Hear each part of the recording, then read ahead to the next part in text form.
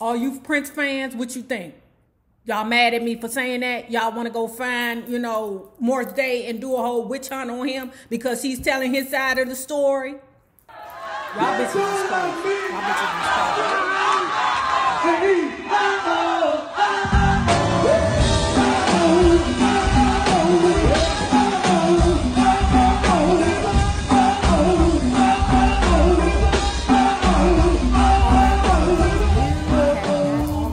So please make sure that you like, share, and subscribe because it is so important to my success here on the YouTube. And if you do not have a retirement/investment plan in place through your employer, please check out the Acorn app below.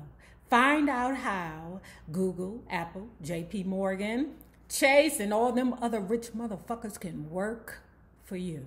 Now, let's talk about Morris Day's A Princely Time in Funk, Part 2. 2 years in with Grand Central Stations, and they are playing everywhere, everything, bar mitzvahs, high school proms, swimming pool parties, weddings, everything. And they are doing all kinds of funk music, you know, like Shaka Khan, Rufus, the Ohio Players. Prince chimes in and says, hey, you making it seem like we was a cover band or something. Okay, well, all right, Prince. But guess what? We had to pay the bills. And how you did it was you would play the hits, get them people to shaking their booties, and then you would throw a little bit of original music in there. But Morris Day had no problem with telling Prince, you know goddamn well that our band, Grand Central Station, was influenced by the greats. George Clinton, the Isley Brothers, Bootsy Collins, Sly and the Family Stone, James Brown. Let's not pretend, brother. We were influenced by the greats. It's so funny. It seems like Morris has to almost like talk to Prince like he's a child. So now Morris Day compares Prince to Elvis in regards to the appeal with the women, how he performed, how captivating he was. But Morris Day was sure to point out that although Prince and Elvis had that same stage presence, Prince, however, did everything. He wrote, he arranged, he produced everything on his own. Morris Day goes on with his conversation with Prince, explaining that, Prince, your brilliance is undeniable. The problem was that you cloaked yourself in mystery. As Day saw it as Prince protecting himself and at the same time being controlling. Because how can you figure a person out if you don't understand them? Oh, Prince was old. That was old, methodical, conniving motherfucker. Okay. Morris Day would go on to explain how Prince did have his moments where he would laugh and he would smile, and then like that, he would go back to the straight face. Oh, nigga, that's crazy. Okay, so Prince's mother, Maddie, divorced Prince's father and married a man named Haywood Baker. Now, Maddie and Haywood eventually had Prince's younger brother, Omar. There was a piano in the family house down in the basement. Prince would go down there, creates all kinds of purple magic all over the place. The problem was that Prince and his stepfather, Haywood, did not get along with each other. Now, Prince's mother was a docile woman. She wasn't the type to, you know, jump in, you know, Big Daddy face and be like, don't put your hands on my child. Because, you know, some of you women, you know, if a ninja put a hand on your baby, y'all be pulling out that, you know, that glocka, if you know what I'm saying. Y'all will put a nigga down for touching y'all children. But, I don't blame you. Protect your children at all costs, right? Because Maddie was an old docile woman. Prince said, you know what? I'm about to leave here and go stay with my pappy. And I wonder if Prince's mother on the inside was saying, go live with that nigga. And then you can find out he ain't shit.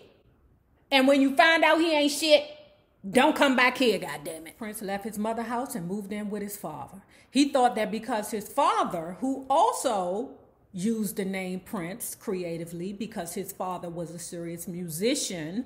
Prince thought that his father would understand him more and that he could work better with his pappy. Sure. Prince Pappy was like Skipper, because that's what he used to call Prince. Baby Prince. Big Prince would call Baby Prince Skipper. Skipper, don't bring no bitches in my house. Don't come in this house past 11 o'clock. Don't leave no dishes in the sink. Don't breathe. Don't eat.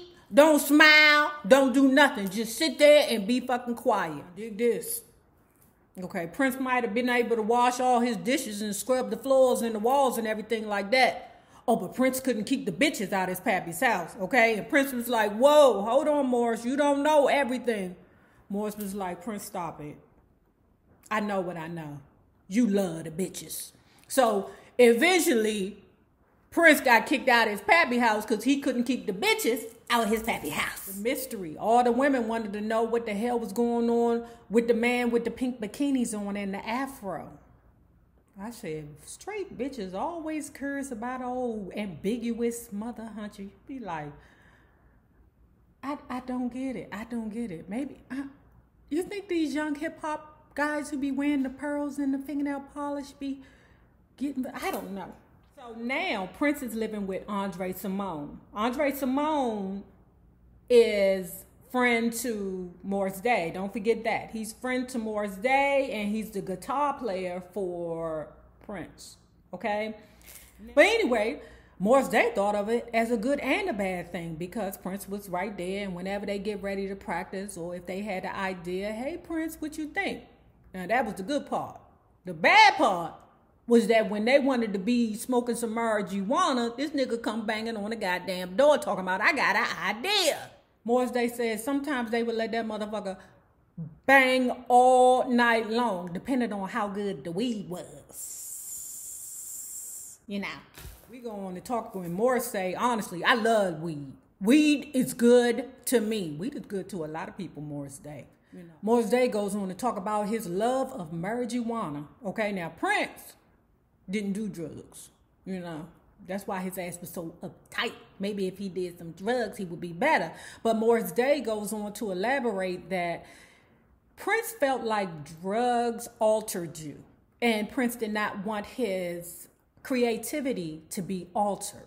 Whenever he got the feeling of, ooh, this could be good, he wanted to be able to consciously take care of what he needed to take care of, and drugs would have gotten in the way. Morris Day, on the other hand, shit. Now we're going to get into Morris Day Mammy versus Prince. Now, at this time, Morris Day's mother is the manager. She's pretty much the person that's paying for the studio time, getting gigs for them. She's doing everything that she could do, you know, getting in touch with record execs because, like I said earlier, Morris Day's mother really believed in Grand Central Station. The problem is Prince can't let nobody be in control of him, child. So Prince interjects, yo, mammy ain't do what she said she was going to do. Morris Day say, hold on, Clarence. Pull back. Stand down, soldier. That's my mother you talking about. Prince said, I know, but she still ain't do what she said she was going to do. Morris Day responds and say, you were impatient. And who is you to talk about anything when my mother out here is still trying to work deals for us and you over there snap, crackling, and popping with that dude Hamsley. It was an old ad dude. Ad like marketing and ads and promos and stuff like that. But anyway, he had an old ad company, child. And Prince was working with the ad dude, Hamsley, who had got Prince a solo deal with Warner Brothers. Child, Grand Central Station ain't no. All you Prince fans, what you think? Y'all mad at me for saying that? Y'all want to go find, you know, Morris Day and do a whole witch hunt on him because he's telling his side of the story? Y'all bitches is crazy. Y'all bitches is crazy. So let's expound with this fugazi Warner Brothers solo deal situation. Ooh, you Prince people about to be mad, but y'all will be okay. Y'all bitches will be okay. What happened was Prince got a deal, a solo deal with Warner Brothers using a Grand Central tape. Prince lied and said that it was him that was playing all the instruments. Prince chimed in and said, well, I could play all the instruments. You know that. Morris Day said, but you didn't. Prince said, but I could. Morris Day chimed in and said, you were a fraud. You told them that it was all you. And it was a demo of all of us in Grand Central Station. What Morris Day also said was that you left us. You left us to scramble around and find something or someone to replace you. And you know that you are irreplaceable. You got there off of a Grand Central demo. And then you left Grand Central.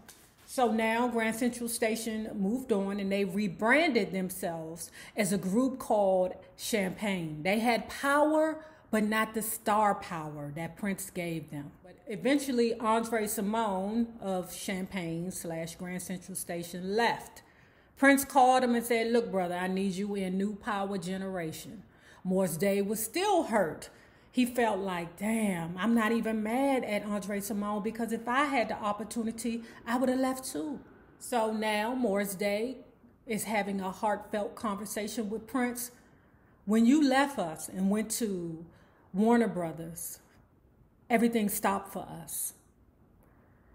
Champagne fizzled out.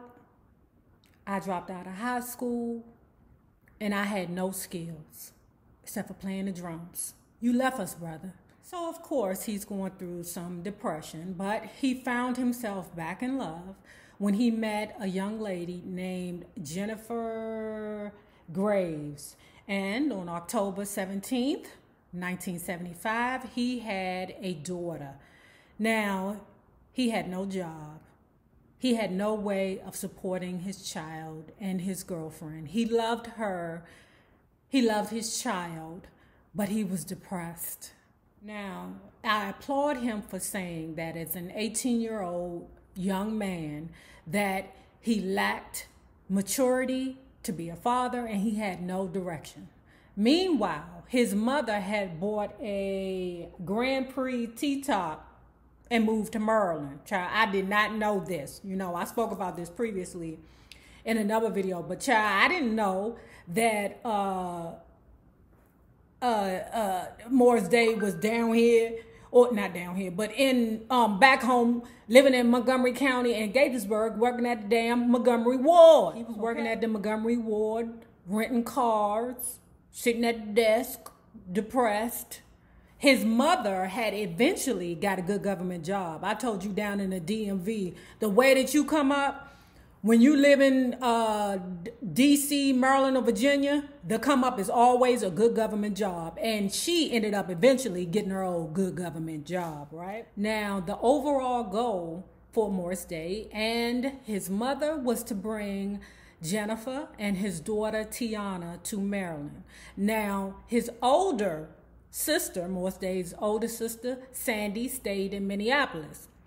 His younger brother, Jesse, moved in with his father in Illinois. Now, being as though the mother, I told you she was a dreamer. Now, I thought she was a Pisces. No, ma'am, she was a Cancer. Same damn thing when it comes down to their children, child. Same damn thing. They are the mothers of the universe.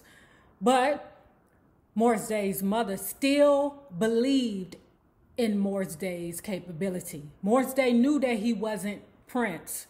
But it didn't matter because Morris Day's mother was still riding out there to New York trying to get in contact with them record execs to have something to happen for her son. Now, what Morris Day said was while he spent time in the DMV, he honed in on his capabilities as a jazz drummer. So that's where he learned a different type of skill. He wasn't just playing funk then. He had learned how to work the jazz scene in DC. Now, Morris Day admitted that he was a decent jazz drummer, but he knew where his heart was. It was with the funk. At this time, Tiana and Jennifer are living in Maryland. Morris Day is still depressed because he can't afford the apartment that all three of them is living in. His mother is helping him to pay the rent that houses his family.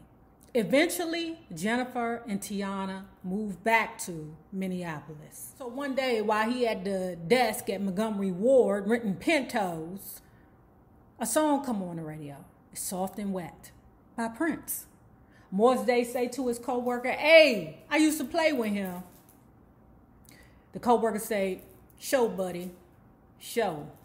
No, that's my friend. That's my man. I used to play in Grand Central Station with him. "Okay, brother, well, you're working here at the Montgomery Ward with me now." He said after he got off work, he went to the record store. Child, if you, how do you explain a record store? Okay, all right. So a record store is a place where you would go to buy music. Like, how can you explain record store to these motherfuckers now? Okay, so, okay, all right. This is a record, okay, or an album, okay? This is what it looks like. This. And you would put it on something called a record player, and it would like spin around, and you would put a needle on it. And you would have to go to what we called a record store to buy these, okay? Anyway, Morris Day went to the record store and bought Soft and Wet. Morris Day described Prince's first album as okay. He also talked about how Prince loved R&B, but he knew that the money was in crossover. Because if you do the numbers on it, African Americans only make up 12% of the population here in America. Okay? Dig this. If 12% is only buying your music, then all you're going to get is 12% of the money. Prince knew that he needed to have some crossover appeal. He needed to throw some white people in there, Latina. He needed to do all that because he wanted all the monies, okay? But he sees himself as a loser. He's sitting at the desk of Montgomery Ward passing out Pintos. His good friend that he used to be in the band with is on the radio. And now his mammy talking about, oh, we finna move to California. Now, for a second, he ponders going back to Minneapolis. He say, nah, I'm not gonna do it. I'm gonna go ahead on over there to California with my mammy to go stay with my Aunt Regina. That goddamn mother, man, she was not afraid of moving around. I'm telling you, that's a water sign thing. My mother was a Pisces. We had about 1,000 places that I lived along the way, child. I don't know. We ain't get put out of nothing now. It's just my mother get tired of, I'm bored, let me move on. Aunt Regina, I guess, left Uncle Spike down there in Minneapolis and moved to California. Now, when Morris Day got there, Morris Day found a job on a construction site. That nigga had a nervous breakdown and was like, I can't do this manual labor. I can't do this. Child. Then he went to become a security guard. That ain't work. He said, I can't do no security job either. Fuck. I'm living in this house. It's 97 people living in this house. You know, Aunt Regina got a bunch of niggas and a bunch of babies. I can't do it. I want to be the only one that makes you come running. I want to be your lover. Guess what? Morris Day can't take the pressure. He say, I'm going back to Minneapolis. Now, if you have not already done so, please make sure that you like and share this video because it is so important to my success here on the YouTube. And remember this, the same people you meet on the way up will always be the same people that you meet on the way down. Naysayers, my patron loves. Have a good one. Peace.